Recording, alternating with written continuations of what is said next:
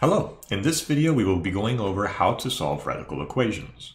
So what is a radical equation? Well, a radical equation is any equation that has a radical expression somewhere in it. That is to say, it has a root in it. So, for example, we can take square root of x equals 1. And we use the power principle to solve these.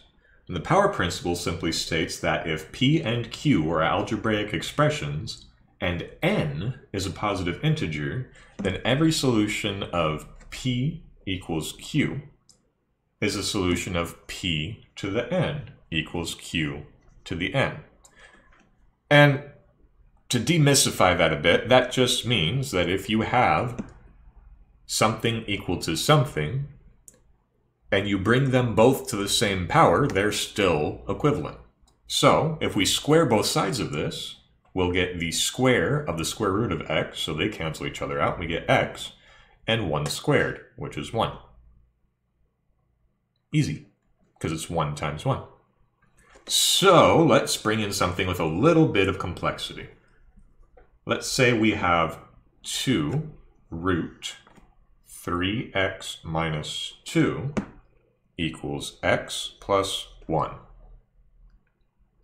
So the first thing that we're going to do is square everything, just like we did last time. Because we could divide both sides by 2, but then if we squared it, we'd have a fraction mess, and that's just a mess. But if we square both sides, we get 2 times square root 3x minus 2 times 2 square root 3x minus 2, which means we get 2 times 2 is 4, and square of the square root of 3x minus 2 is 3x minus 2, equals x plus 1 squared is, FOIL this real quick, x squared plus 1x plus 1x is 2x plus 1. And then we can solve from there. So we can expand this real quick. 4 times 3 is 12x, or sorry, distribute this. 4 times negative 2 is negative 8, equals x squared plus 2x plus 1. And let's get everything on one side so we have a second degree polynomial set equal to 0. So we subtract 12x, we get negative 10x, and we add 8, we get plus 9. So 0 equals x squared minus 10x plus 9. And from here we can factor, something that we already know how to do. So we've taken something that we don't know how to solve, applied the power principle, or just understood that we can square both sides in order to get rid of a square root, and solved from there to get it into something that we do know how to solve. So if we were to factor this, what adds up to negative 10 and multiplies out to 9, well, that would be a negative 1 and a negative 9. So 0 equals x minus 1, x minus 9.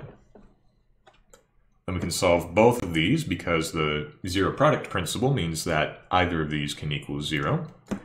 X minus 1 equals 0, x minus 9 equals 0, x equals 1, and x equals 9. So there you have it. We took it from a form that we didn't know, put it into a form that we did know using a trick, factored it because that's something that we can do given the form that we do know, and then solved. So let's prove it. Let's start with our initial equation and plug in our values for x. So for one of them, we have 2 square root of 3 times 1 minus 2 equals x plus, well, 1 plus 1.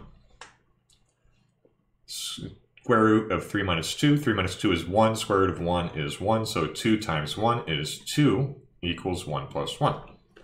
We know that to be true. Sorry, my marker's dying there. So if we plug in 9, does that work as well? 2 square root of 3 times 9 minus 2 equals 9 plus 1. 3 times 9 is 27 minus 2. 27 minus 2 is 25. The square root of 25 is 5 times 2 equals 9 plus 1. 2 times 5 is 10. 9 plus 1 is 10.